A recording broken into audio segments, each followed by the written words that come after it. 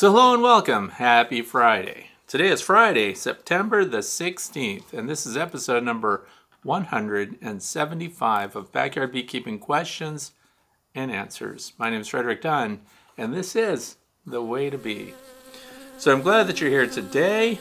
There's a lot going on out there, and this is a critical time of year where we can make a lot of mistakes that mess our bees up for the entire winter. We're going to go over that, and a lot of the questions that were submitted over the past week deal with kind of things that people run into at the end of the beekeeping year. So if you're brand new here, welcome. If you're returning and you knew I was going to be here, thank you for coming anyway. Please look down in the video description to see what topics we're going to cover today, line item by line item. This is also a podcast on Podbean, and it's titled The Way to Bee. So before we get started with today's questions, let's look at the weather conditions. So first thing this morning, 6:30 or so, it was 44 degrees Fahrenheit, which is 7 Celsius. And I bring that up because things change rapidly from early morning to mid-afternoon, which is what we have right now. It was also 98% relative humidity. So when bees are trying to dehydrate their honey in the hives, you go out in your bee yard right now and it sounds like people left the exhaust vents on for their dryers and things like that. Lots of air movement going on. That 98% relative humidity works against the bees.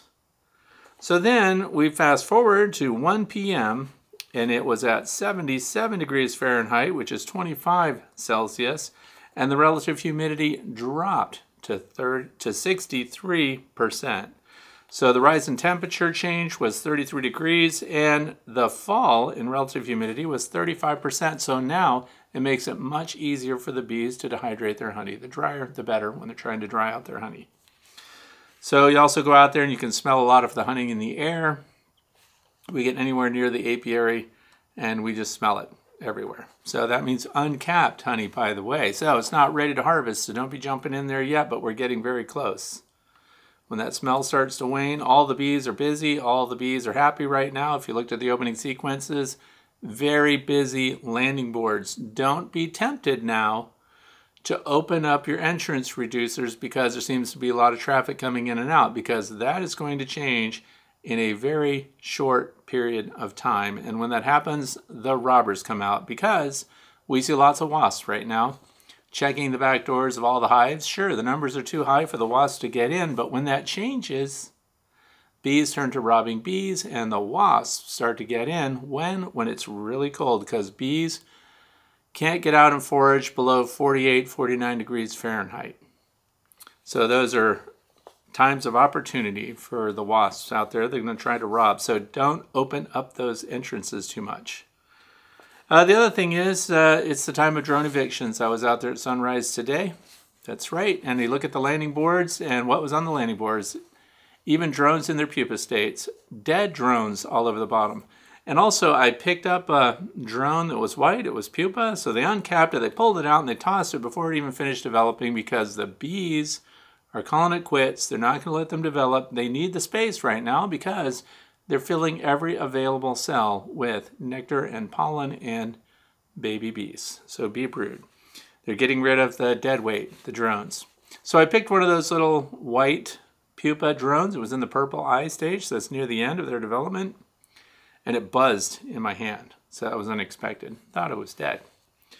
So anyway, you'll see some drone video playing in the background here as I looked into the observation hives too to see what's going on. So the drone evictions, I noticed another kind of drone congregation area. Most people, when they think of drone congregation areas, they think of where the drones have flown off to, sometimes miles away, and your virgin queens go there to get mated. But now drone congregation areas are also occurring inside the hive, up above the brood area. And by drone congregation area, I mean they stick all their heads together and they have circled themselves, kind of like muskox, but in reverse. Because muskox, they aim their heads out to defend the weaker ones in the middle. The drones are all sticking their heads together, and I sat and I watched them at length this morning. You know why they're clustering together like that in there? Other than they're doing absolutely nothing. There's lots of ventilation going on in the hive right now because they're trying to dry their honey down. And do you think the drones are contributing to fanning their wings to help dry the honey? Nope. They're just taking up space. They're clustered. They're trying to avoid these bees, and I can't tell what the bee's job is because it's not listed. It's not an undertaker bee because they're not dead. It's not a guard bee because it's happening inside the hive up above the brood area. But there are bees seeking out the drones, and they're wedging themselves into these clusters of drones, and they're pushing them apart. And then they isolate the drones, and they're not feeding them. Not only that, guess what the drones aren't trying to do? They're not trying to get food from the nurse bees, which is what they normally would be doing. They pester them with their front legs. And they get those nurse bees to give up some feed through trophallaxis. So it's not happening. They're not being fed at all. So they know they're being cut off. Now, who knows what they really know? There's a lot of instinct and behavior and adaptation going on inside of hives. We assign human traits to this. But these worker bees are wedging in there, and they'll isolate out one, they'll cut out one drone, and then they start biting in. At first, it looks like, oh, they must be grooming that drone because it must be young, and maybe it's got a varroa mite on it, and they're looking to get that off. No.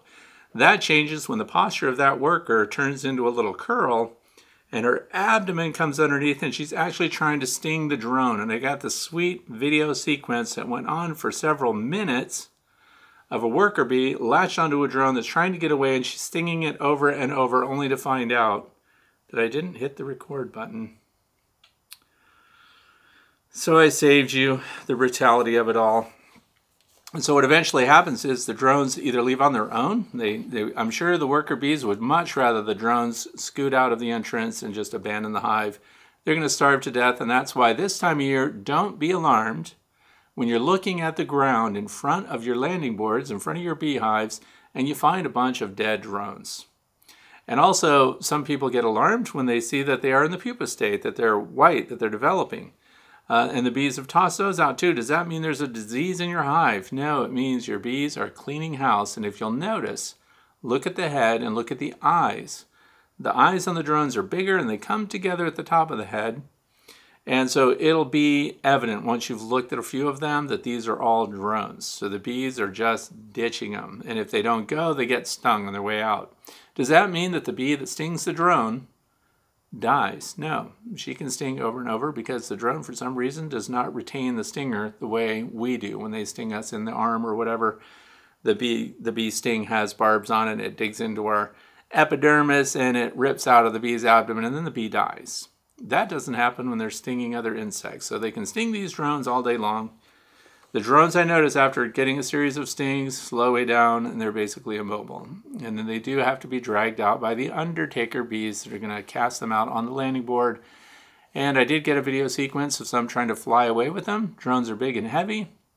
And this is why we don't see a bunch of worker bees, generally speaking, dead on the ground in front of the hive, because the undertaker bees get a hold of them and they fly them out, or they deposit them on the landing board and another bee picks up on them and flies them out, and they deposit them somewhere else. Now, you would think that a honeybee flying with a dead bee in its feet would fly out and just release it and let it drop in the grass somewhere, but they don't. They bomb together to the ground, and that's because if you look at the way the bees' toes are shaped, they've got these little hooks, two little hooks like that.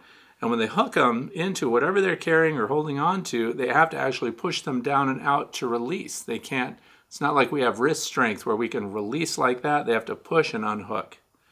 Very interesting stuff and a great opportunity to observe that for those of you who want to see the drones getting their comeuppance or whatever. They're thinning them out because they're a waste of resources this time of year. Update on Nucleus number 15. For those of you who may just be joining us now, you don't know that we had a queen fly out with a swarm. And the swarm turned around and came right back to one of my observation hives in my way to Bee Academy building. And we couldn't find the queen, so the cluster returned. The colony retained its worker strength but lost its queen. Later we found the queen on the ground, and the bees had chewed her wings to the point that she could not fly. So I put her inside a Nucleus hive, and it was hive number 15, and we did get a good retinue of bees to support her. She's gone now. So that colony failed. It was worth a try. Nothing to lose by doing that, but colony number 15 did not make it, and that queen that was injured also did not make it. So now we jump right into the questions that have come from the viewers like you. So here we go. First one comes from Kate from Greenwood, Indiana. Hi Fred, can you explain where the guard bees post their guard inside a Layens hive? Also, is it possible to attach a landing board to these hives? I've learned so much from your weekly Q&A. Thank you. Well, thanks for listening and for watching. And yeah, you can put a landing board on any hive. There are some advantages and disadvantages. So I'll just go over this real quick. The Layens hive, for those of you who have... Sorry about that. I just happen to have a Layens model. This is what a Layens hive looks like. Of course, it's miniature. This is just a model for training purposes, and it was made by a viewer. So thank you very much. If you look at the entrance here, it's flat. There's no landing board here. And lots of people that have Layens hives don't have landing boards. Now, this could be an advantage for areas where, for example, there are small hive beetles. Small hive beetles have a tough time hovering. They need to land and crawl in sometimes, or they land on the face of something, then they crawl in. Landing boards can actually facilitate small hive beetles getting into a hive, unless they have some secondary lip or some protrusion at the entrance that makes them walk around the outside instead of going straight in. So there could be an advantage to that. But I take a whole bunch of slow motion videos of the bees. And we look at bees coming in, of course, and just like recently, there's pollen coming in at a very high rate. So when we get these cold nights, cold mornings, when the weather does come up, it sounds like a swarm every single day in the apiary because so many bees are going to work.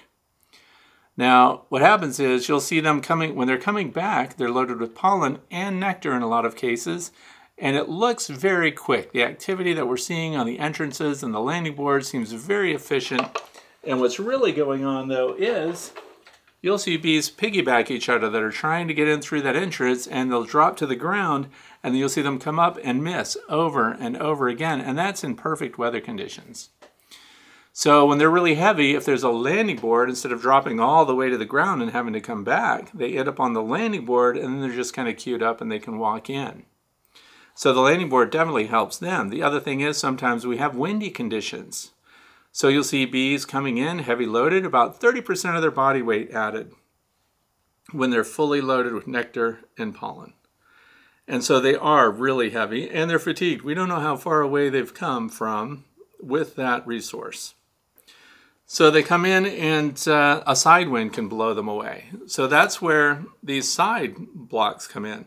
And I thought it was kind of a beginning beekeeper genius when I was looking at this behavior, and I thought, why don't we have these side wind baffles that would block that? And then when they get in here, they're like fighting it, and then they finally land and they're clear, they're out of that crosswind, and then they can walk in. But you know what? Behind me I have the A to Z of beekeeping, the AI Root Bee Library, and that book is 100 years old. And guess what's in it? Beehives with landing boards, with the hive visors, so the roof that extends over the entrance, and side baffles for wind. So see, we kind of, we can think we're geniuses when really all we're doing is making the same observations that other people did 100 years ago. And they actually applied those to their hive designs, and somewhere along the line we stopped doing that, and I know why we stopped doing it. And that's because, once again, the distinction between backyard beekeeping and commercial beekeeping. We're not pinching every penny and making maximum use of all available materials. Instead, we're putting a lot of add-ons to our hives that just seem right, that seem like they would work. Landing board would be one of those. Not essential. Helpful, though. The other thing is hive visors. They drop the temperature in front of that hive by 15 degrees in super hot midday sun during the summer. So a hive visor, super handy. If I'm a commercial beekeeper, it's another piece of gear to track, so I don't need it, right? So the side baffles, again, cuts down on the wind, can help the bees, but it's not a do or die addition to your hive design. So what's happened is, through the years, commercial beekeeping has taken over everything and made hive designs extremely efficient and taking hive equipment down to the bare minimum. But thank goodness we're backyard beekeepers, and when we find out or make observations that these little add-ons would help benefit the bees just a little bit, just improve their day, the tiniest amount, we can do it. Because we don't need to strap all our hives together. We're not shipping them. We're not putting them on pallets. So we don't need all this efficiency of equipment and efficiency of movements. I don't know if you've ever been through an efficiency review before. They bring a number cruncher in and they look at every step a person takes to complete a task. And if you're a commercial beekeeper, every step you take that's additional is more time, less money for the time, return on your investment's lowered, blah, blah, yada, yada. So now, backyard beekeepers, we can add that. So yes, if you have a Layens hive, especially if you're living in the north, I think landing boards are fantastic. In the wintertime, snow can pile up on them too. So you have to be aware of that and scrape the snow off your landing boards. You don't have landing boards and your hive is nice and elevated. The higher your hive is off the ground, the better for the bees. That's why bees live in trees when they pick their own spots. But anyway, no landing board, no snow buildup. No potential for the snow to pile up and block the entrance, so you don't have to get out there and clean it off. So you have to weigh the pros and cons of everything, and if you face your hive to the south and you get that winter, summer sun, and that melts things off first from your landing board. So, and if you've got, I'm sorry if I'm talking too fast, if you've got a hive visor, snow piles up on top of the hive visor and reduces the amount of snow that lands on your landing board too. So all these things can work in concert with one another to improve your bees' lives and daily routine. So the next part of the question is guard bees. Where do they post their guard bees? Guard bees are a fascinating group of little bees, by the way. Now we know that there are, this time of year, about 1,000 or more new bees every single day emerging from their cells. So we know that they go through a variety of jobs as they develop, and we talk about those. You know, they're housekeeping bees, then they're nurse bees, and some attend the queen. They become part of her retinue. But here's the thing. Not every bee does every job. Because think about it. If they all did the exact same jobs at the same stage of development in their lives, for example, there would be a day where the queen's retinue would compose over 1,000 bees. Well, that's a waste of energy. That's a waste of bees. So some skip these jobs and go on to other jobs. I also think that some bees are kind of born cranky. And those are the ones that become guard bees. And they're a little older and they're transitioning to becoming foragers. But not every bee, again, becomes a guard bee, because there again we'd have thousands of bees dedicated to nothing but guard duty. So they can pull double duty. Guard bees also fan the entrance. Why? Because the entrance is where they're focused, because that's where the defenses have to occur. So even on a Layens hive or a Langstroth hive, vertical, horizontal, wherever the entrance is, outside of that entrance, weather permitting, you'll see guard bees on the landing board. They're trying to check the incoming bees before they get a chance to go in. These are also the ones that engage and start stinging and biting yellow jackets when they land on the landing boards, and that is going on right now. I tried to get video sequences, but they're happening really fast. In fact, the guard bees, you'll see them, their mandibles will be open. Every time they go for something, they're ready to bite. And their heads are up and their forelimbs are up and they're ready to go. Sometimes they'll fly right off the landing board. Why? Because they saw somebody walking 20 feet away, and that's the one bee that comes after you and bounces off your forehead or bounces off of your veil. That bounce, you think, oh, it's trying to fly through, it just couldn't avoid me and hit me in the head. Or you just get head-butted and warned by a guard bee. Not only that, that guard bee's frequency of the wing beat is elevated. So when a guard bee comes, you're hearing all the bees zinging through, and you hear, you know, kind of the harmonics of their wing beats, about 200 to 250 beats per second on average. And you hear one ramp up, and then that's the one that pauses near you and starts looking at contrast areas on your bee suit, guard bee. So there will be one or two that just are angry all the time. I think those bees are born. So it's also why we don't see thousands of them unless the genetics are ultra defensive. Then you have everybody is kind of a guard bee. If it's an Africanized colony, almost every worker in that colony can convert to being a guard bee and start attacking and things like that. But guard bees in general, they're on the landing board, they're at the entrance, and they're just inside the entrance.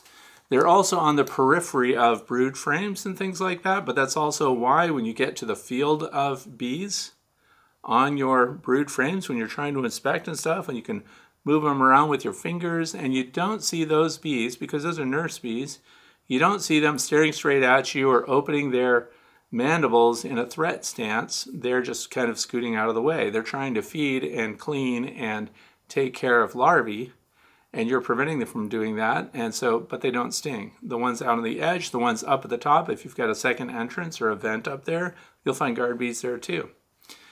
And so you can tell them right away. They're the ones that are looking right at you, and their heads are kind of teetering, and when you move over here, their face follows you. You move over here, and they still stare at you, and that's a couple of puffs of smoke will send them away.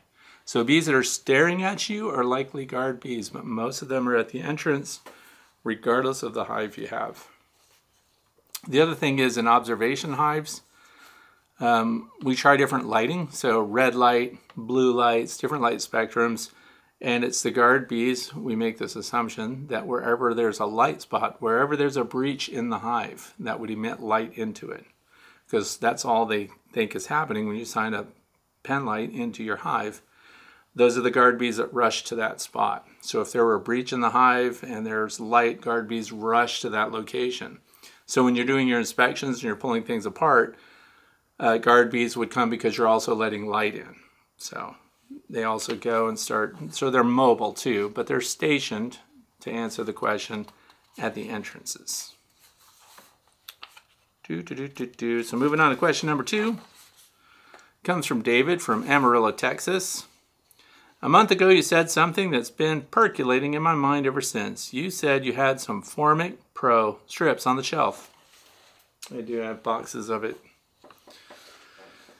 And now my question is, do people realize what the expiration dates on Formic Pro really mean?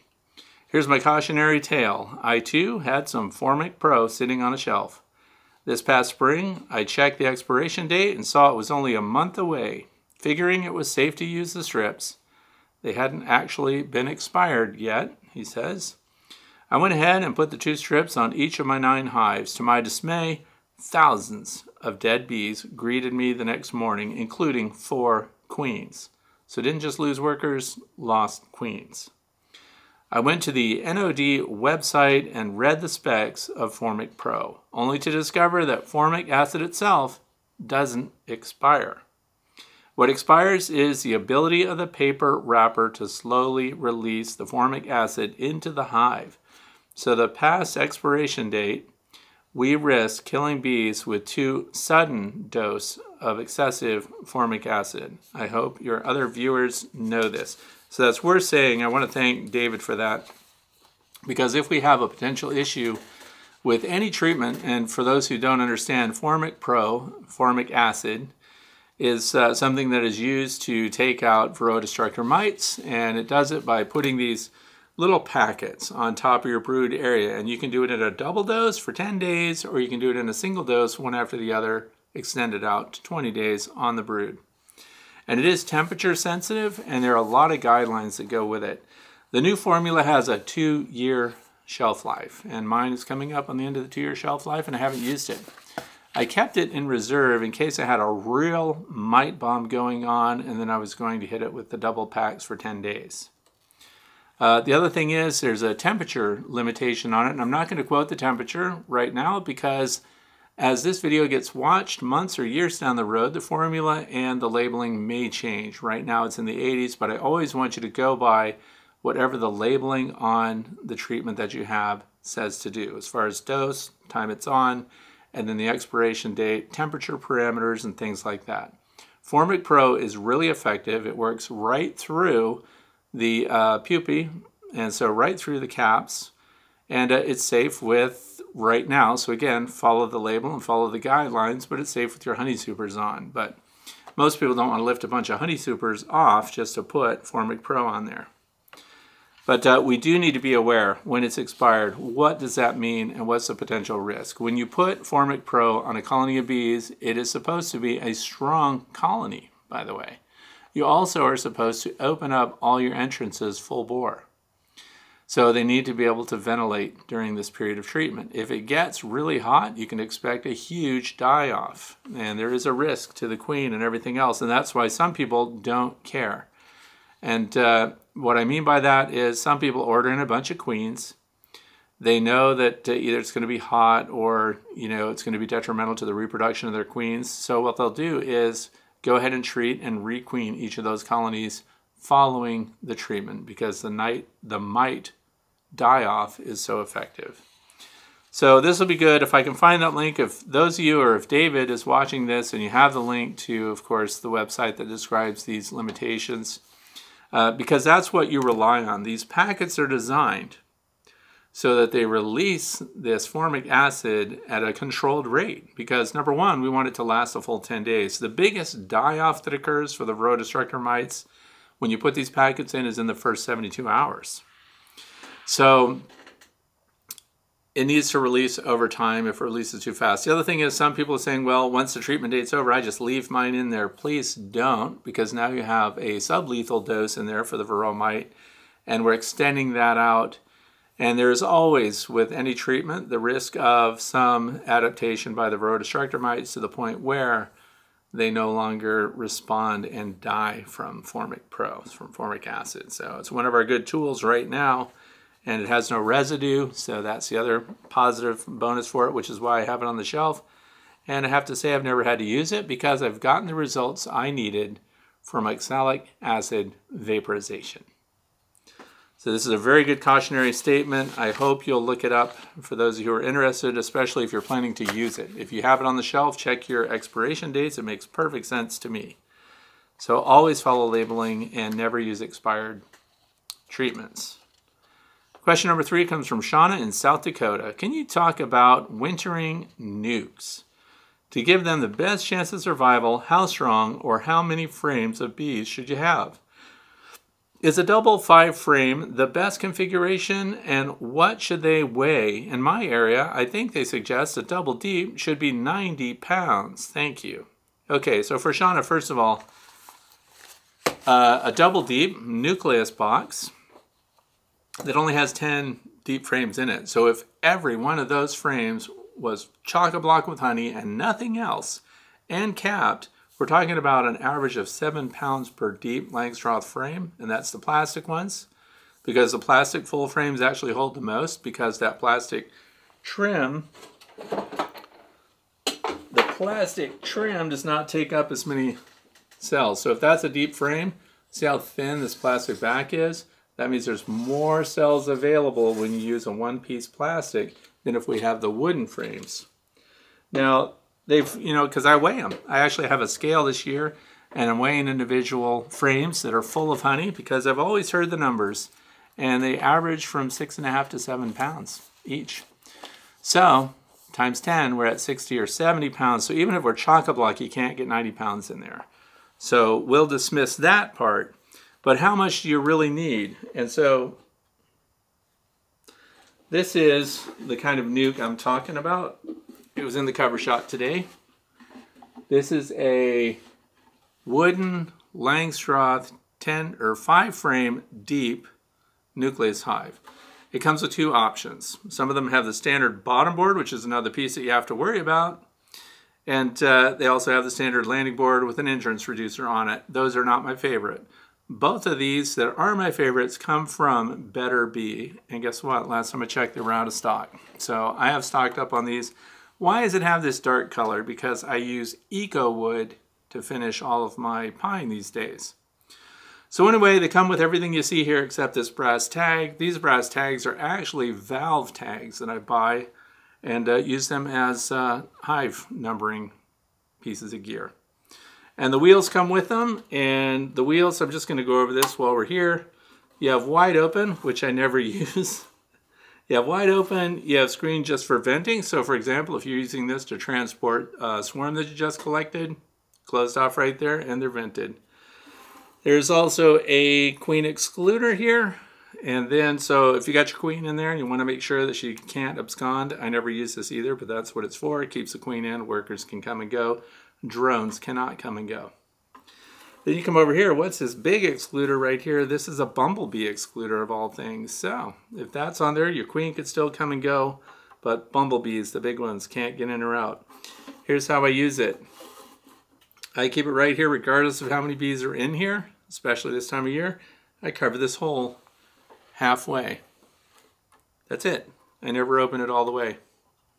So no matter how many stacks up here I do, I keep them halfway. So these are my resource hives. And then you can get the ones without the bottoms that are just the supers that are also 5 frame deeps. how many do I use? Right now, my biggest ones have 3 on them. And I can tell you that the top 2 boxes, at least 2 out of 5 of those second story frames are capped honey. The top box, nothing but capped honey. That is more than enough for this colony to get through winter. So the other thing is, how do I use it? I start off with a single box.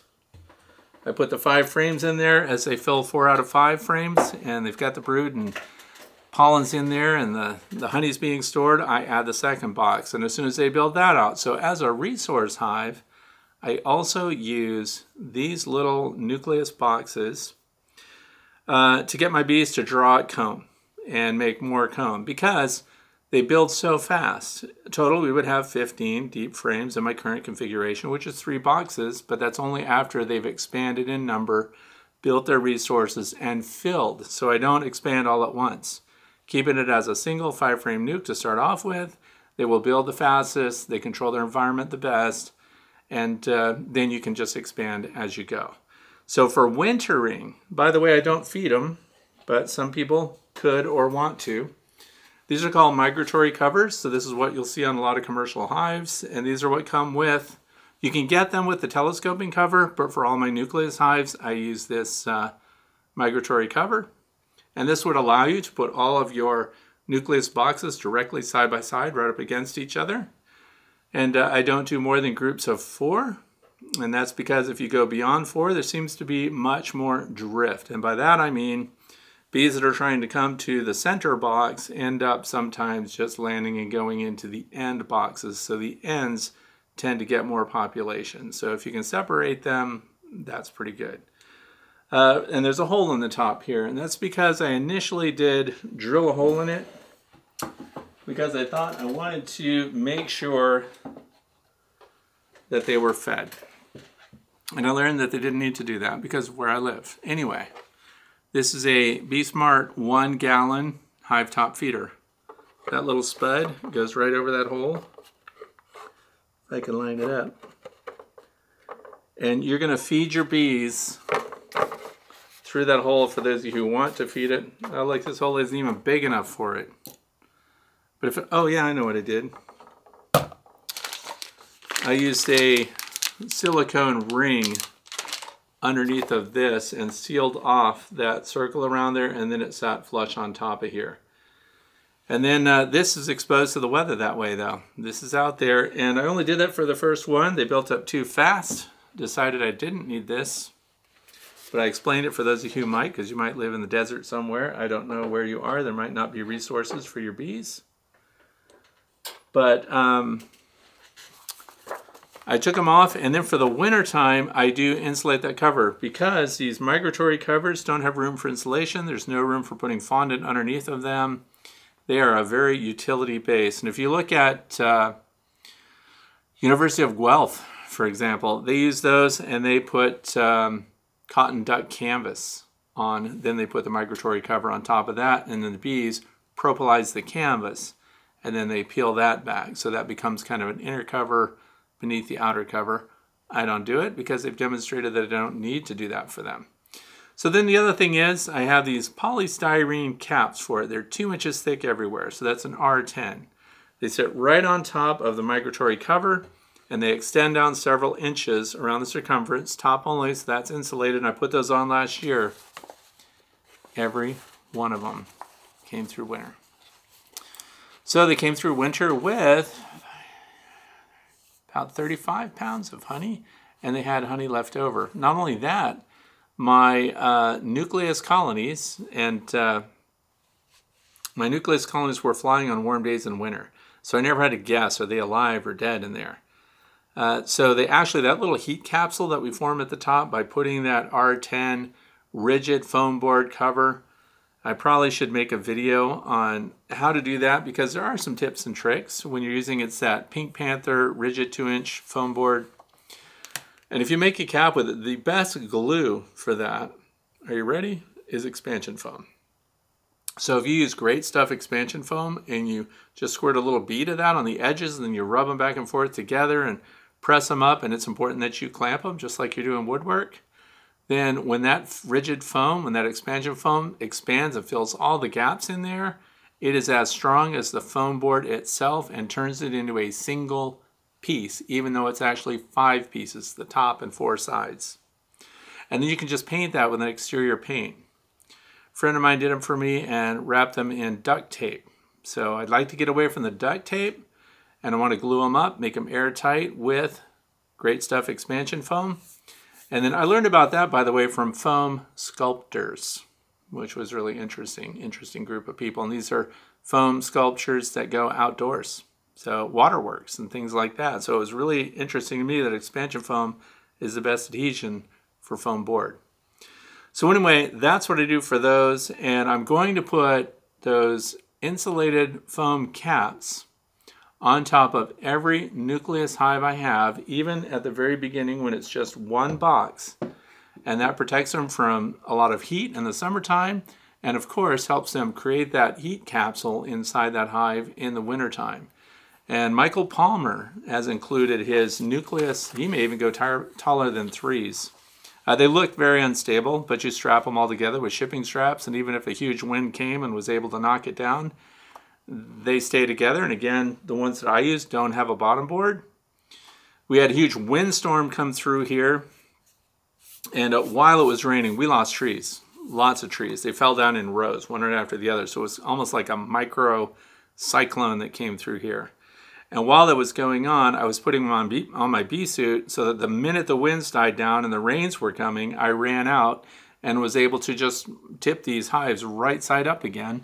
And the ones with shipping straps on them, which is most of them, I was able to just stand them up and get them right back on their stands. So strapping things down, very easy with that. And the insulated covers, winter storms are coming. So, you know, we can worry about it or we can have them ready to go. But that's my configuration. 1 level at a time based on how they fill them up, and 2 or more will make it through winter because it's sized for the colony that's occupying it, and keep that entrance at a half moon right there.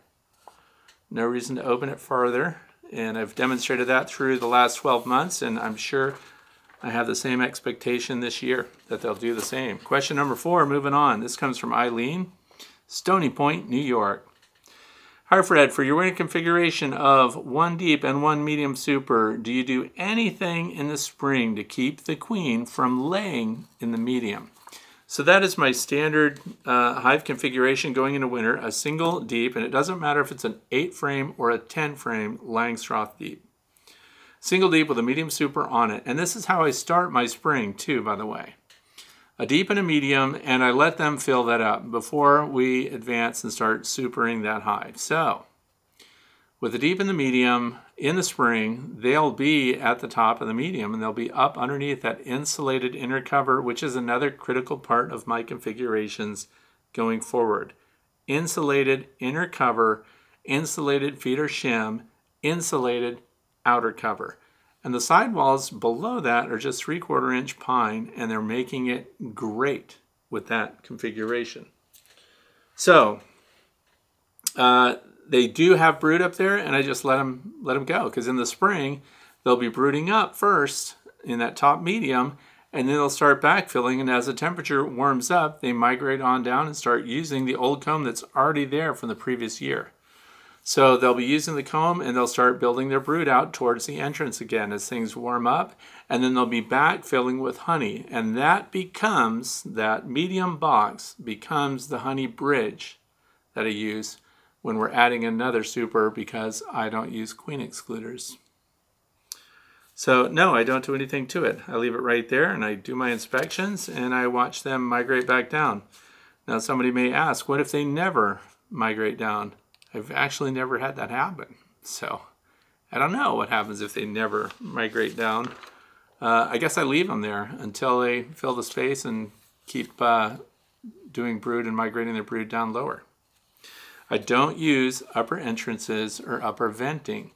That's one of the reasons that they might be incentivized to stay near the top in a medium super in spring. If there's a top vent or if there's an airflow up there, then they could keep their brood up near that and ventilate the brood, because that is kind of their key to what they're going to circulate air through and where they want the convenience. That's why they migrate down and keep their brood closer to the entrances. So that may be another reason why my bees are migrating down into the lower box in spring, probably quicker than those who have an upper entrance or an upper vent on their hive. So I don't do either of those two. Question number 5 comes from Trish, Somerset, South Dakota. I have a swarm that's caught from an original hive. They have not filled all 10 frames of brood, and they've not filled the box yet. I'm planning to make a candy board feeding shim filled with sugar with very little water, so it hardens into a thick solid. So some people call that a sugar brick. You mentioned the Hive Alive fondant. Would you put the Hive Alive fondant below the feeder shim, directly on frames, or on top of the candy board feeding shim? We have brutally cold winters, and I'm hoping to have enough resources for this single brood box to make it through winter. Thanks for all your videos. Okay, so here's the thing. This is what I would do. No, I don't put it, here's why I don't put it underneath the inner cover. I know I show this often, and the reason I show it often is because it works.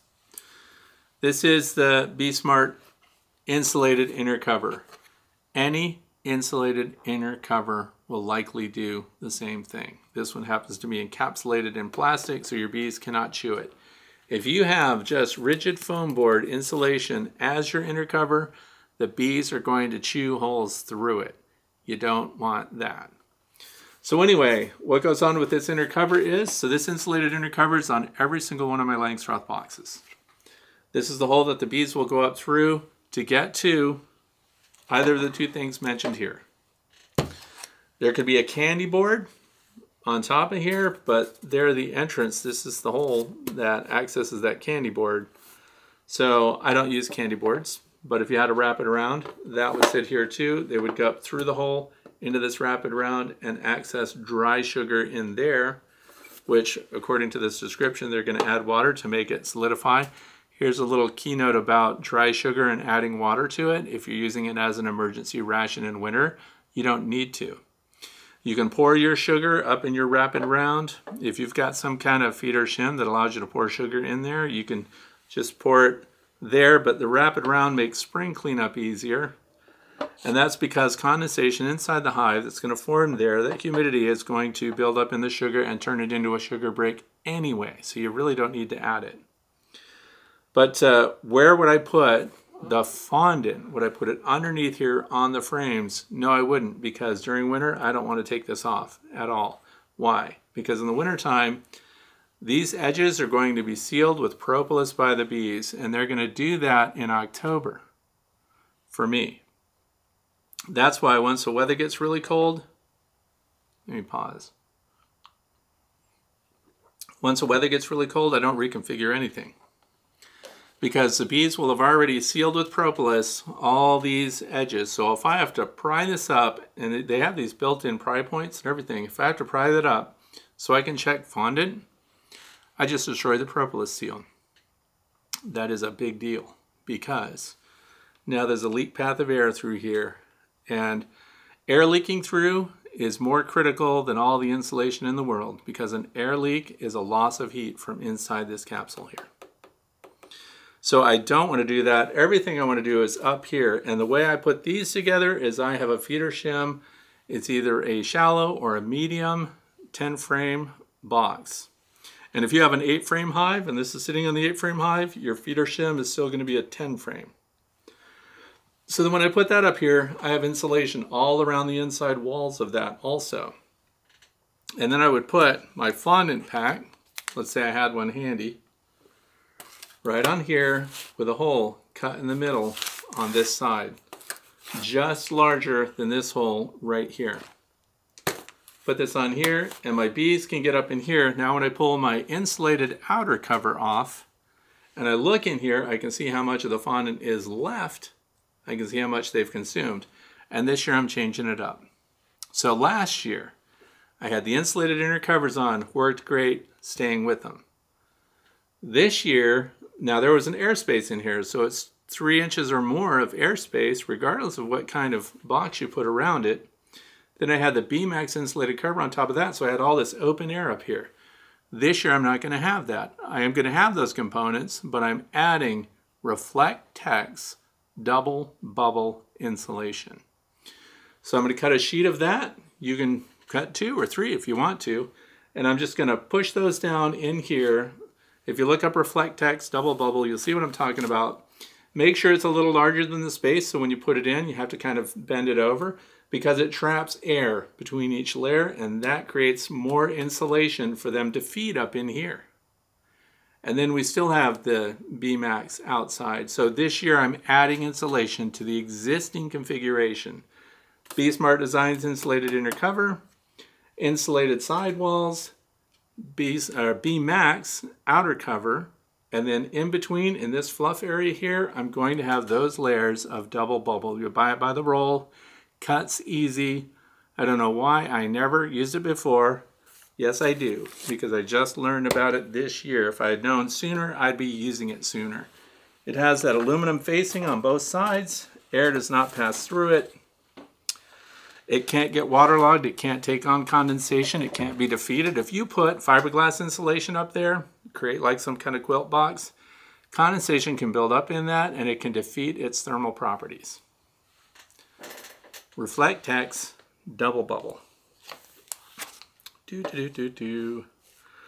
that's Hive Alive. If you want to know what that is, by the way, that was the other thing I had on all my hives last year. Well, no, I split it 50-50. I had sugar and rapid rounds, and then I had Hive Alive on 50% of my colonies in winter last year. Now, some made it with sugar and some made it with Hive Alive. So what was the big difference? What's the big whoop about it? Well, the ones with Hive Alive had more brood in them, and this is a one-off for me. So that's one winter with Hive Alive. Why? Because we didn't have it the winter before that. So this is made by the same people that make the Hive Alive liquid that you add to your late season syrup. Some people are going to go to 2-to-1 to try to get their bees to build resources and store more resources going into wintertime. And this is after your honey supers are off. If you use Hive Alive syrup on that, which is like, I'm not going to say the dose because I don't know it right off the top of my head. It's like 2 teaspoons or 2 tablespoons per gallon. And 1 gallon is the dose for the whole hive. And what does that do? Knocks down nosema spores in the midgut of the bees, which becomes a problem in spring. So Hive Alive fondant was my choice for last year.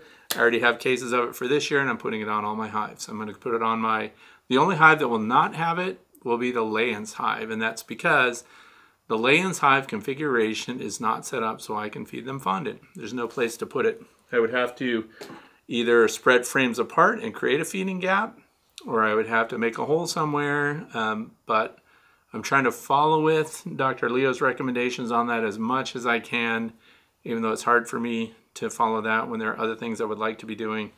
But I'm leaving it. And by the way, the Layens hives are working great. I have 2 of them. We did a split because the one was super populated. Those are doing extremely well. So, too many moving parts in the answer to this question. But I hope that makes sense on how I'm configuring things for winter time.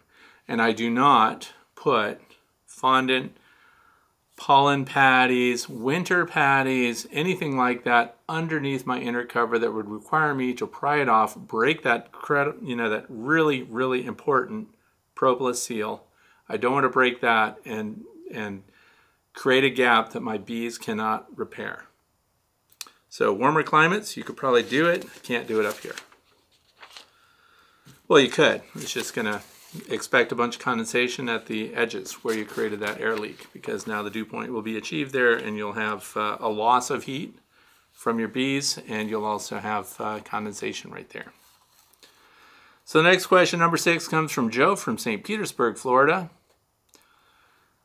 First part of the question is kind of funny here. It says, do you still keep your rodents, and are they for you or are they for your grandkids? So for those of you who may have checked out my YouTube channel, some of my most viewed videos deal with hamster cages, habit trail, and critter trail, and we had gerbils and robo hamsters, which are the world's smallest hamsters and the world's fastest.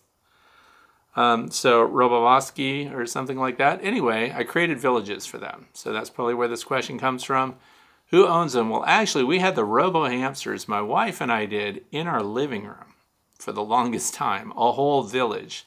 So it was I think those were the habit trails, and so we connected all the habit trails together. And it was very interesting. And then we actually donated those to a family that came over and was looking at them, and the kids were so excited to see the hamsters and learn about them, and the kids seemed like they were really responsible acting. And they really wanted these tiny hamsters. What kid doesn't in the moment that they're looking at a tiny fuzzy pet like that? They wanted to keep them. So what I did is we donated the entire village to them. The mom was super happy that she was taking home something that took up like 4 feet by 8 feet. And then the others were gerbils. I gave those to my niece and nephew. They appeared in the videos where we were reviewing them because I was reviewing habitats for Critter Trail and Habit Trail. So we don't have them here anymore. I donated them, gave them away to kids that would get more out of it. So going on, it says, so I have a horizontal Langstroth, a little over a year. Caught a swarm for it. Unknown age of the queen, of course. So far, not impressed with the growth of the hive. It has had 6 productive frames all year. Well, she disappeared last week, so I think they mean the queen disappeared. Joined a small nuke with them, having a bee weaver queen. Hopefully, she wants to grow the hive bigger in the spring. So was thinking, I know you have horizontal hives. Seems many people have problems with the cluster not moving during winter weather and some colonies dying. What are your thoughts on a horizontal hive built to 6 to 8 inches longer? That would allow 3 frames across. Bees seem to do quite well in floor joists and so on. Okay, so here's the key, I think. The Layens hive, first of all, let's talk about that. So I have Layens and long Langstroth. And right now their populations are equal, so I can't see an advantage to one over the other. The Langstroth uses all Langstroth deep frames.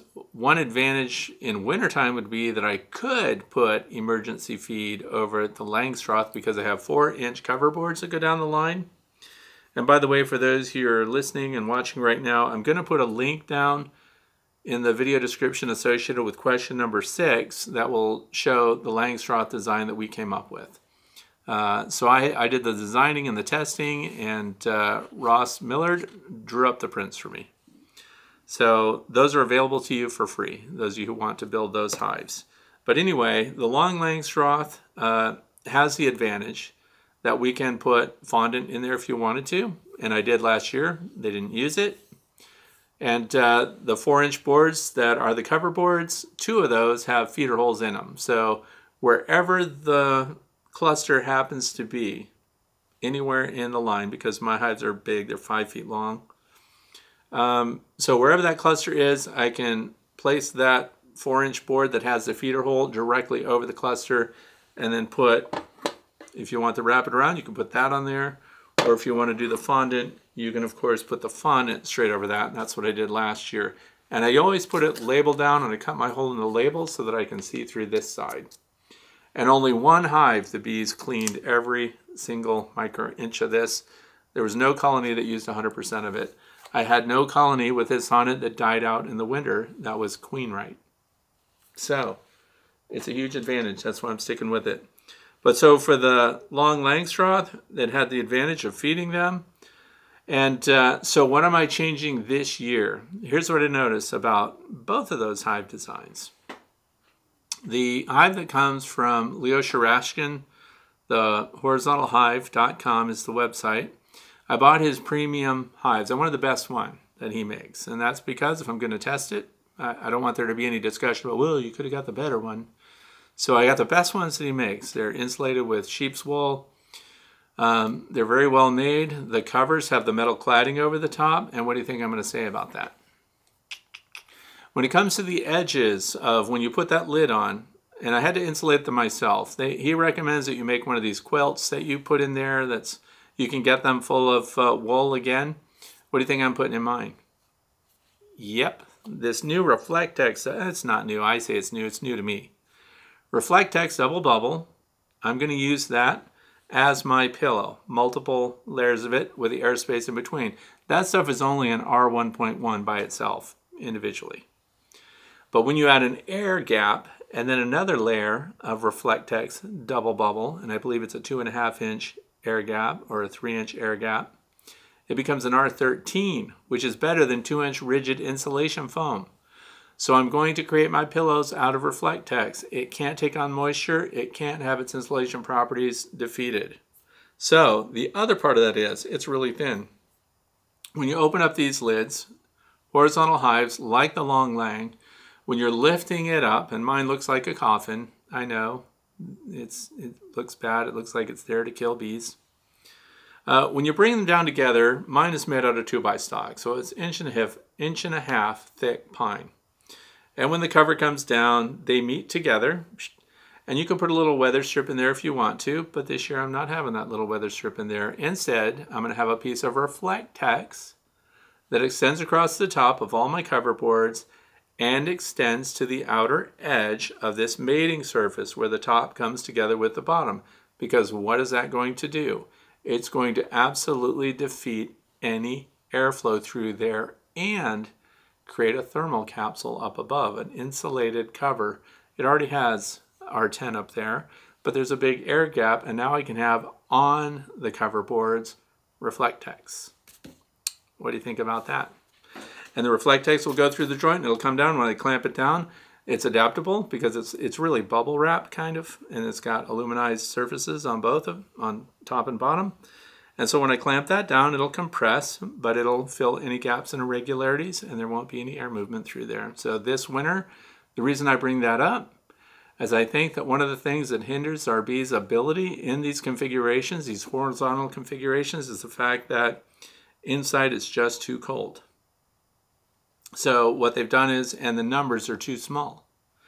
And the reason I make that comparison is because when we have brood over here, and they always have some brood in winter, our most brood-free time frame here in the state of Pennsylvania, northeastern United States, usually is right around the end of November and the beginning of December. How do we know that the brood is the smallest then? Just by thermals alone, because that's when the colony, the cluster is the coolest, because they're just keeping themselves alive. They're not warming brood, because brood, on the brood cells themselves, it has to be 94 degrees Fahrenheit. That's a heat signature that we can pick up with thermals. So when we get to that point, we get to treat them with oxalic acid vaporization to knock out any residual mites. And by the way, that treatment, a single treatment, it's not a series. A single treatment of oxalic acid vaporization at the end of November, the beginning of December, because most of the mites are phoretic, which means they're exposed. There's tiny brood present, which means that they can't hide underneath the caps. So any residual mites get knocked out, up to 96% of them based on studies from mite counters. So that single treatment can hedge you into spring with a very tiny mite load that they almost never recover from if you've also got hygienic Varroa-resistant bees, which I do. So, and that gets watered down, of course, with every swarm, with every new queen, with every new mating that we don't know what they did, but we can start with that stock, and we know the history because we're counting mites. But anyway, if you have enough bees, they will stay over that cluster where the brood is, and the rest of them, if it's warm enough inside the space, they can get over and access the feed and migrate those resources back to the cluster. So there's this outer mantle of bees, and those are the oldest bees, and they have to, if we did a time lapse of it, it would look like it's boiling a little bit because new bees would be coming through and taking over that outer shell, and the others would be migrating to the middle. And they're also bringing water and condensation. That's why condensation inside the hive is actually valuable to the bees on the sidewalls. It's detrimental to the bees directly over on the inner cover. That's why an insulated inner cover takes away the dew point directly over the cluster of bees and instead moves that dew point down below the cluster on the sidewalls. And they go out there and collect the water that is condensed there, and they migrate that in because the nurse bees that are in the middle that are taking care of your brood, they have those resources brought to them. And the same is true of honey stores that you have in the hive. By the way, your bees cannot just consume the honey. They need water to do it. Honey is actually too dense on its own. So for all that sugar to be metabolized, they rely on this condensation. That's why when people start thinking, I'm going to get every bit of condensation out of my beehive, I don't want them to be exposed to condensation at all. I want you to rethink that, just like humans. You know, when it's really, really cold outside, if you're in some kind of survival training, your winter survival is improved if you're properly hydrated. So the same for the bees. Their winter survival depends on their access to moisture and carbohydrates. So this is all important to have available to them. And if we insulate the top, so this year I'm going to add the Reflectex on there, so I'm increasing that. And I have the largest populations in my horizontal hives that I've ever had in the past. If they can't survive this winter, I don't know what it takes to get a horizontal hive through winter. So we're going to see. Spring will tell the tale. But I'm just letting you know that this is what I'm doing. I'm also letting you know that part about we don't want to completely dehydrate a hive. We want some condensation in there. It's just where we want it to be. And when I look at observation hives, I can see where the condensation forms and where the cluster is, and we can clearly see where the thermal changes are because we're just taking shots through a piece of plexiglass when it's open. So we're also going to learn a lot from there are 3 observation hives in my Way to Bee Academy building this year. We're going to learn a lot about wintering because that is not a heated building. And they're in triples, so they can insulate themselves, and bees insulate themselves with bees. And then there's a secondary barrier. So we've got the bee cluster, which is where all the heating is taking place, and that's what they're trying to keep warm so they can survive. But you see, they have secondary heat. So they're respirating and their bodies are generating heat just because they're alive.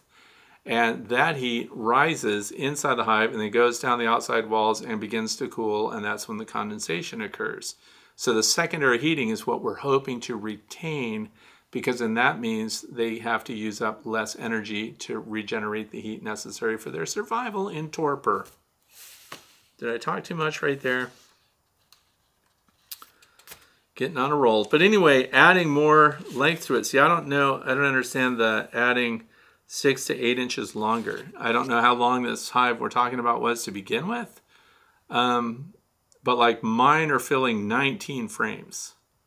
So the Layens hives are 20 frame hives, all 20 frames of each of my Layens hive has some amount of resource on it, every single frame.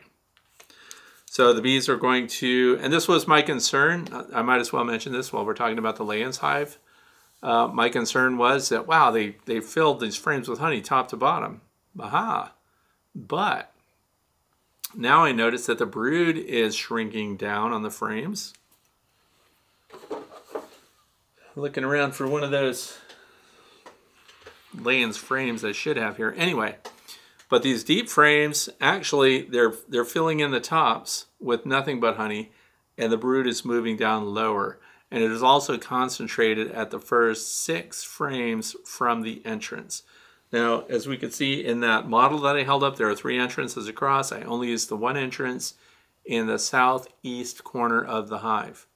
So all their brood is still concentrated there, and they have filled the tops of these frames. So it's kind of looking like a bubble of brood in there, and they're filling everything else with honey. So in the wintertime, they will, of course, first migrate up the frames of capped honey, and this is according to Dr. Leo Shurashkin, 1 millimeter a day. I don't know who looks at them and watches them do that, but so depending on how many millimeters of honey you have above, then that's how many days you have before they're at the top, and that's when they will begin their lateral movement. But if they have enough bees, again, remember, and it's warm enough, parts of this mantle will break off and they will be over here collecting resources on those days when it hits 50 or above.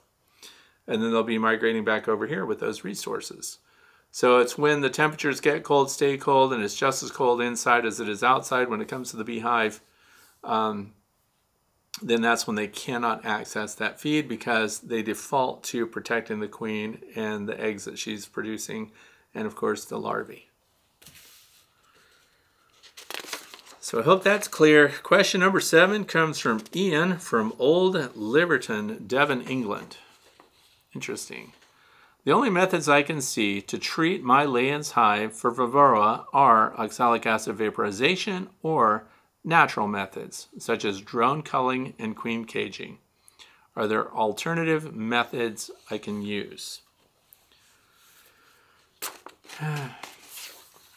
Well, see, this is a school of thought, and if you're reading the book by Layens, if you want to see the original intent of the way the hive gets used, and if you want to listen to Dr. Leo Shurashkin talk about it, he is treatment free. So the Layens hive is not designed to accommodate any treatment. So he has a live and let live or live and let die practice. So however you take that. For me, this is again where, you know, Dr. Leo, awesome guy. He lives in the Ozarks of Missouri. I'm from the state of Missouri. And he has his method and he wants it to be hands-off as much as possible. That is why when you look at horizontalhive.com and you look at the way the Layens is built and designed, it is not set up for any treatment. And that's because he really doesn't want you to do any treatment. He doesn't want you to do any supplemental feeding of any kind. So it's also not set up for that either. Even though they did sell me a frame feeder, I'm not using it. So the frame feeder's out. I won't be putting that in there. And from the look of it, they've stored enough resources on their own to make that happen. So the only treatment, other than the part you already mentioned, if you're going to remove drones, but there again, they don't make really drone comb for that, so you could cut out drone comb, I suppose, if you wanted to. And then the thinking there, for those who are listening, is that the drones would have more varroa mite reproduction going on during their pupa state than the worker bees, because they have a much longer period in pupa. So then the next thing is, so that's IPM, integrated pest management, and caging the queen, creating a brood break, and things like that. But that's part of opening an opportunity to treat with oxalic acid vaporization, because oxalic acid vaporization is only good for phoretic mites, mites that are exposed. So once they gain access to a pupating worker or a drone, then they're in reproduction and they're protected from the oxalic acid that has to settle on the surfaces that then, of course, the varroa mites walk on. And it's speculated upon that the varroa mite, which this is a model of, would get exposure from clambering over the body of bees, nurse bees in this case, or even walking over a comb that has this very micro film of oxalic acid on it, that if you could see their little feet on the very tips, they have these little translucent pads. And the thinking is that that's where the oxalic acid damages these little pads. And then they lose their ability to grip and stick onto things and hold on. And so I don't know systemically if it gets in and damages the mite. And that's the problem. We know oxalic acid works, but what is the method of kill? What is really taking them out, because they're not eating it? So anyway, while they're exposed, they get their feet on surfaces that have oxalic acid on it, and then these mites fall off and die because they can't climb, they can't grip, and therefore they can't feed. So that's why that works. It'd be cool if we could learn more about how oxalic acid works. And so for me, that's enough though. And if I had high numbers of varroa destructor mites in my Layens hive, I personally would treat. And there's only one place we can drill a hole, and that's because I use either the ProVap 110, because it has that 1/4-inch copper tube on it, and I don't have to put that through the entrance. I can actually put that through a hole that's drilled. But the way the Layens is built from Dr. Leo is that there's lamb's wool everywhere. So if you go to drill a 1/4-inch hole in that, you're going to get your drill twist all twisted up in lamb's wool. So it doesn't work. But there is a band of wood across the front where all those entrances, there are 3 entrances that are drilled through it. So in line with those, you can drill your 1/4-inch hole and deliver your oxalic acid vaporization. And when it goes in, it goes throughout the hive, through all the frames. So it doesn't matter where that gets entered. And the good news is too, that hive has those wheels on it. So when you're doing an oxalic acid treatment, all you have to do is move these wheels to the closed position. And then you drill your little hole, 1/4-inch hole right here. Put your ProVap 110 in there, or your Laura Bees, oxalic acid vaporization unit in there. and it takes about 25 seconds to deliver that, and you're wiping out your mites. So that's probably the only part, and I also differ from Dr. Leo in that he wants you to look at your hives twice a year, once in spring and once in fall, to harvest your honey. So I like to see people look at their hives between every 2 to 3 weeks if you can. That's because if you're queenless, that's your chance to do something about it.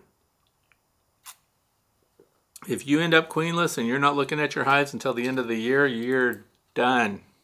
They are finished, kaput. Of course, Dr. Leo may make concessions for that if you look at the hive and things from the outside don't look good. So if you've got problems with that, maybe he does invite you then to do your inspections, but you have to then replace a queen. That's why I have 2 Layens hives now, because if I was queenless and I needed to share resources, I need to pull a frame of eggs from one or the other. I need at least 2 colonies that are live to do that, and one of them has to have a queen. Next question, number 8, Daryl Hamner. You've often mentioned having a nuke as a resource hive, and I think it is a great idea. I've been keeping for 6 years now and have a good grasp of the basics, but about making resource hives, not so much. I'm not sure what you do with your resource colony when you put the queen in another hive as a replacement. Do you start the replacement by making a split? Do you overwinter it as a nuke or combine with other hives? So here's the thing. I winter them as a nucleus. I don't, even if it's a 1-box nuke, I let it go into winter that way. The surprising aspect of that is that it worked. So here's what I did, and I did make a video. So I'm going to put a link down here to a video where I was giving a lesson to, his name is Eli from Albuquerque, New Mexico, or Edgewood, New Mexico, near Albuquerque. And he was out here and wanted to make a video with me. And so we did an inspection of a beehive, and lo and behold, we find out the hive is queenless. So the hive that was queenless was a 10-frame Langstroth hive, which had a deep and a medium on it. And I'll link the video so you can watch it, but I'll describe the process really quick. So what I did was, we need a queen. So we went over to a resource hive, which is in a nucleus. It was 2 5-frame stacks, so 5 over 5. Pulled it open, looked for the brood, pulled a couple brood frames, found the queen on it, pulled the brood frame with the queen on it, and another frame of brood, and we made sure to leave that nucleus with a frame of brood with eggs and larvae. So of 5 frames, they had their honey, and of course they had brood and other resources. So we took 2 frames with the queen on it, and we put those in Hive Butler totes. That way we know they're not going to fly away. So I transfer them into Hive Butler totes, take those over to the hive that was queenless. We pull 2 frames near the brood already. Pull those 2 frames out, put the frame with the queen on it and the brood, eggs, and larvae. And the other frame that we added is fortification. It also has brood and capped brood ready to emerge. And we removed the 2 frames from that hive, put them in the Hive Butler tote, and took those back to the nucleus hive and replaced the frames that we had removed. So we left the nucleus hive with eggs so that they could produce their own queens from those eggs, and they did. And because I brought brood, capped, open larvae, eggs, and a queen to the hive that was queenless, I had no resistance there. They accepted the queen right away, and today that's one of my strongest colonies. So excellent, very simple, very easy to do. And then so now what happens? I have this nucleus hive over here that has 5 frames still, but it's missing its queen. They will notice that the queen is missing. The pheromone will be absent. They will start looking at the eggs that they have, and as soon as those eggs hatch, so eggs hatch on the 3rd day, and they will pick their own egg. I don't try on-the-spot queen rearing. I don't try to manipulate which egg they're going to choose. I let them do it all on their own, and it's worked really well. So then they'll build their own emergency cells over those. And then that queen emerges after that from the queen cell. They'll usually make multiples. They'll fly out, get mated, come back. That's why, again, we do another inspection down the row, and we see what's going on with these nucleus hives. And if I find one nucleus hive that does not have a queen, no eggs, no open larvae. Now I go to another resource hive and I leave their queen in and I just pull a frame of their eggs and I swap frames. Put the eggs and brood in there and then I let them have another try at making another queen. So these resource hives, we can play checkers with them, you know, we can go back and forth. Anyone missing a queen, here's some eggs for you. This one has a queen, she's really strong, the hive is overproductive, I'm going to pull the queen, I'm going to put her over here. So that's what resource hives are for. If I have a queen, a colony missing a queen, I go to the resource hive and do it. Now, this time of year, I can't do that. We're out of time. We're in late September now, and it's too late to let them make their own queen. Plus, what else is going on there? They've begun the massacre of the males. So, drones are dying everywhere. So, the chances of getting them to build a queen cell now and do that on their own, slim to none. But that's how I use them, and I'm going to give you a link to that video so you can watch it because I'm teaching him, so maybe some of your questions get answered there. Very, very convenient, very easy to keep colonies queen right when you have resource hives. So that's it for today. We're in the fluff section now, so this would have been question number 9, but instead it's more of a comment. And so what I want to say is someone sent me pictures of the long Langstroth hive based on our prints. Ross Miller did the prints, drew them out himself. So for those of you who hate IKEA, for example, like you get some IKEA furniture and you're so mad at the way that the instructions are and it broke up your relationship and you know, your fish tank fell apart on the hive stand or the stand that you put it on, Ross does technical illustration for IKEA. It's one of his jobs. But anyway, he does the prints, and the prints are on my website, thewaytobee.org or fredsfinefowl.com. Same site, different names. So anyway, the shout out actually is more of a thank you to Jeff Beardsley. He built one of those based on those prints for Beginner, which is someone who frequently comments and watches my videos. So she had Jeff Beardsley build her horizontal hive. And it's the long length. So now on that page there are pictures that you get to see. So the shout out today is really for you to go to my website and look at what a great job they did on their hive because I put the pictures there. And he said, hey Fred, where's the gallery where I can see other pictures of people that have built the hives based on your prints and drawings? Well, there isn't one because they're the first ones to send them to me. So if you have followed those prints, and they're free, by the way, there's Langstroth practices and all the extras that we were talking about earlier. There's a print for that. And they're in PDF form, so you can download them and you can print them and you can work from them in your wood shop or give them to somebody who's handy if you want somebody to build it. And it has in it all of the features that I have found that work really well in beekeeping and are in concert with honeybee biology. So if you like them, let us know. But anyways, that's a shout out to take to that page and to thank Jeff Beardsley. And let's see, there are some updated plans too. So if you have looked at the plans in the past or printed them out, please revisit that because Ross has added some details that weren't there before.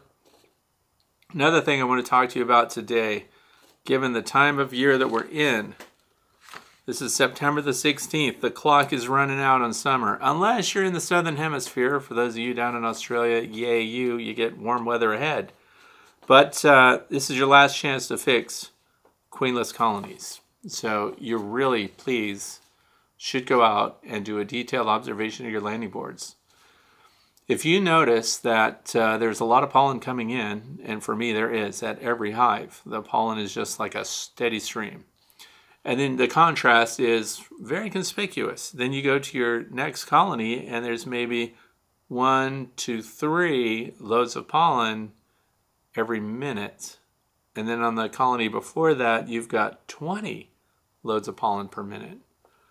That colony, I'm going to 99.9% guarantee when they have low pollen coming in like that, they are currently queenless. So now what are you going to do to salvage that colony that is really reduced in its landing board activity?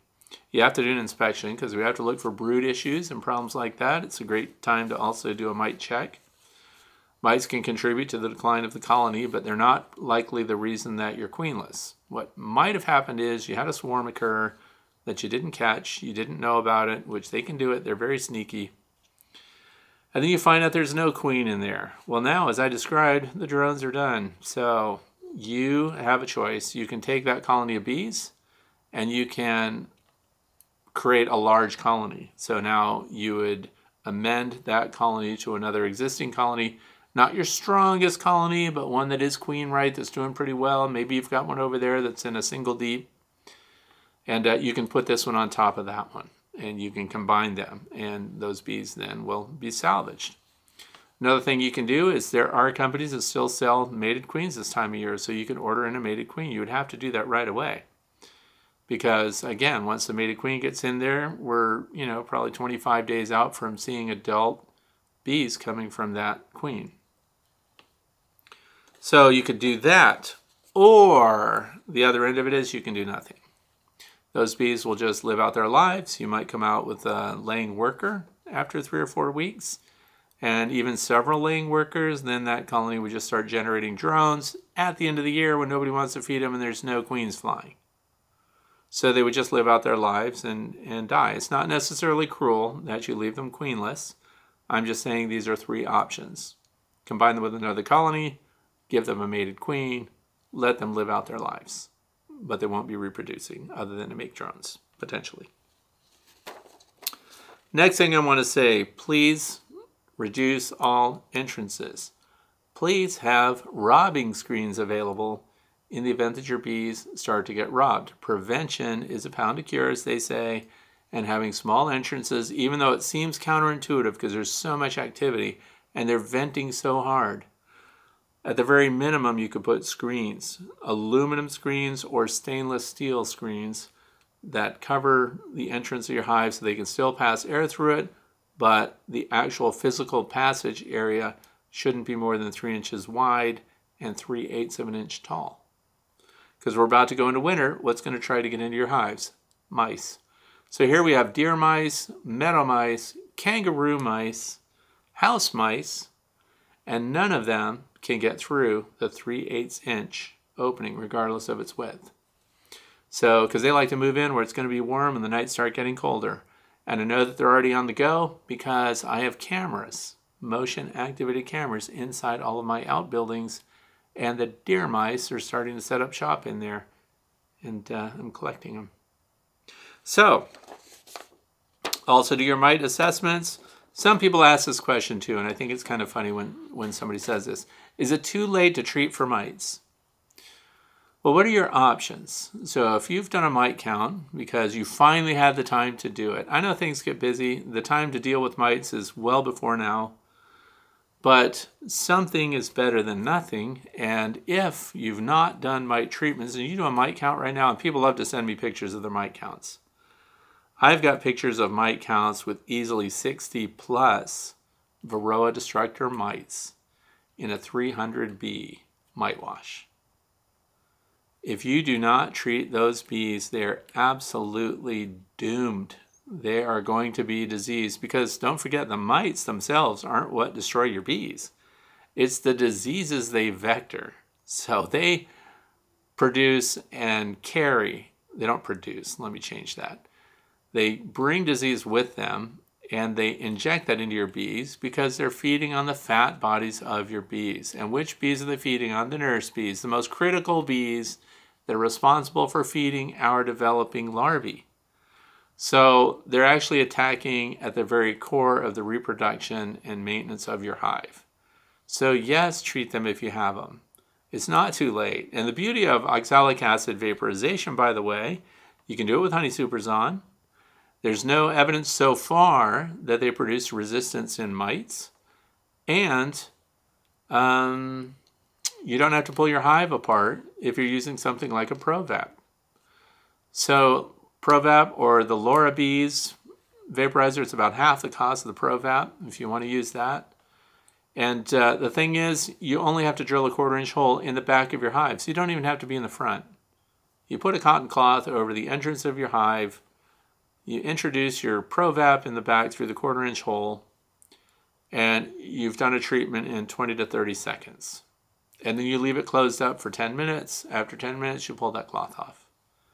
And then you put, some people use a golf tee in that hole to keep the bees from propolizing that up.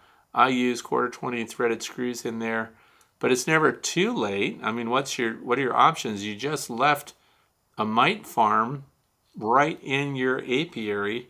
If you have those kinds of numbers of mites, bee drift is a big deal. And when they start to destroy that colony, those mites can clamber onto the bodies of other bees. Those bees can show up at other hives and be welcomed in, and they might have mites on them, and it doesn't take a lot of mites before those mites now start getting into your developing larvae as well. As soon as they enter the pupa state, mites are in. So there's a lot going on. It's never too late. You have to deal with your mites if you have them. Especially on those numbers, you can start a domino effect of bees that otherwise would handle themselves with their current mite loads because they have genetic adaptations that help them, this excessive grooming that they do, these varroa sensitive bees that chew off cappings of pupae that have mites in them, and it dries out the mite and then they recap it later.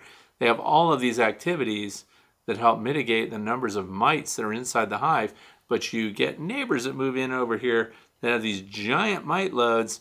That's been studied to see how that progresses through an apiary and how an otherwise strong, healthy apiary can be destroyed by a single mite farm.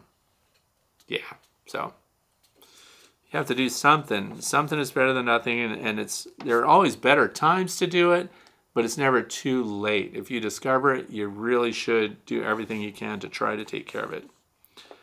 Also, some of you will be pulling off your honey supers and stuff right now, so you have some options of what to do with those. Most people pull off their honey supers when the nectar flows over. But guess what's at a peak right then also? Robbing. So I'm going to bring up another product again. The Hive Butlers. These are Hive Butler totes that are designed, they hold 10 deep frames. And they have enough space underneath of them. So if you even had queen cells and stuff underneath, or if you had some drone comb or something underneath, you can leave that on and put them right in there. The other thing is they've got spacers built into them for your frames. When you put your frames in there, if you've got irregular comb on the front of it and stuff, they won't rub against each other. So the good news is about them. Number one, they're easy to clean out, but the other part is when you're at your hives, and this is why those who are doing what I do and not using queen excluders, you go frame by frame to look at your capped honey to see if there's any brood in it. And if there is, that stays with the hive. If there's no brood on it, it's nothing but honeycomb with honey and it's capped, or 90% or 80% capped, you pull that frame, shake the bees off of it, put it in your Hive Butler tote, put the lid on the tote. Bees can't get in there, they can't get back on your frames. Super handy. So then the cleanup comes. So you go and you extract your frames, and some people go and put them right back on their hive and let the bees clean them up over a 24 or 48 hour period. You can do that. And it's good to put them right back on the same hive they came off of and let them clean that up. But those are going into winter storage anyway. So what you just did is you put a hive box on there that has a lot of surface area that's nothing but wet honey right now. So that smell is in the air. And so this is a judgment call on the part of the backyard beekeeper. How intense is the potential robbing in my own apiary? If you have one beehive and it's in the middle of a field somewhere, it's in your backyard, there's no other beekeepers right next to you, you could probably get away with a lot more. But this is when other beehives are in close proximity. They smell the honey when you break open those cells or when you open those frames that have been extracted, and that honey draws bees immediately. They smell way better than we do, and they're going to locate it because they're intense right now to get every last ounce of sugar into their hives. Winter's coming. So an option is to take those frames, and again, I'll mention Hive Butler totes. I'm not trying to market those to you. I'm describing that because ever since I've started using them, and I had friends that were using Hive Butler totes years before I was. I don't know why I was so late to the party on that, because it's also how I store frames that are not in use. I don't leave them in the boxes, in the standard Langstroth boxes. I leave them in Hive Butler totes after extraction. And so I can put those in and take them out to a feeding station. And all I do is I tip the hive butler tote on its side, and it still leaves an angle. I take the cover off, and I put that there, and it's at chest height on a bench. And I set that up as a robbing station, hundreds of feet away from my apiary. The bees smell it, and this year the good news is I'm watching where the bees are going that are at this robbing station, and they're going to and coming from my own apiary. Finally, they're not flying through the woods to the northeast, and I'm not feeding somebody else's bees. If they are, the numbers are so low, doesn't matter. So what this does is draws off the foragers to my feeding station. They're doing the service I need them to do. They're cleaning up all these hives, all these frames for winter with drawn comb, great resource for spring, and they're staying in the hive butler totes. So once they're done cleaning them all up, I just put the lids on, and now they go into storage, and I start stacking them up.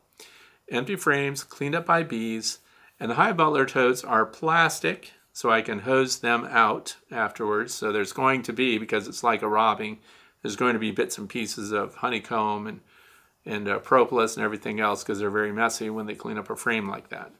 And also it's going to be wasps, honeybees, bumblebees, everything that's out flying that eats nectar is going to be there, not robbing your apiary.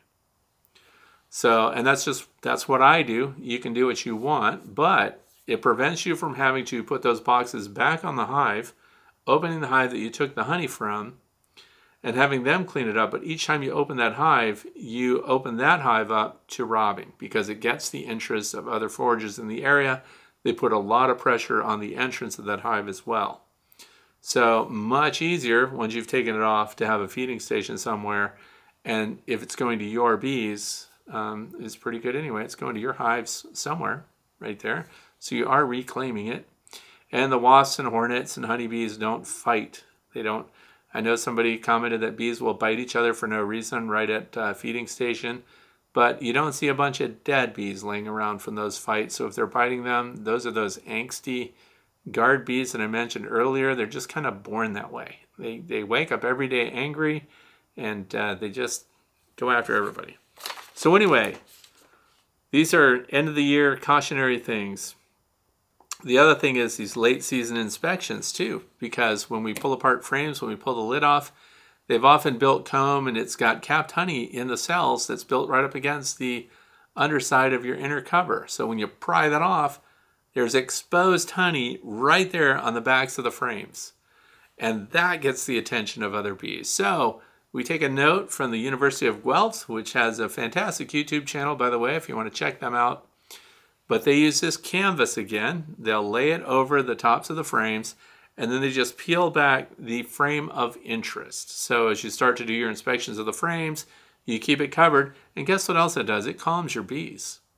So it keeps that honey that you just tore apart from being exposed to everything. The foragers that are in the area don't get to sneak in the back door and scoot down the inner cover or the inner side wall of that beehive while you're trying to take a look over here at the brood, and keeps your bees calmer. So. And that stuff, I buy it by the roll. It's cotton duck canvas, it's called. And if you buy artist supply rolls of unprimed, unsized, it's called. It's just straight cotton. It's a thick canvas. Works really well. So you can use that to keep your stuff covered. And I think that's about everything I have for today. So I'm glad that you spent your time with me today. And I hope you learned something. If you have questions of your own and you want to know where to post those, you can go to thewaytobee.org, click on the page that's identified as The Way to Bee, and there's a form right in the middle of that you can fill out. You can submit your own question for consideration. We don't answer all questions if they've been answered before many times, if it's not pertinent to the time of year, or stuff like that. So not every question gets answered, but I do read them all. And if it's something that I think the broader group of listeners would be interested in or would benefit others, then thank you for submitting it. Thanks for being here today, and I hope that your weekend is fantastic. Get out there and inspect your landing boards, close down your entrances, and get ready for winter. Thanks for watching.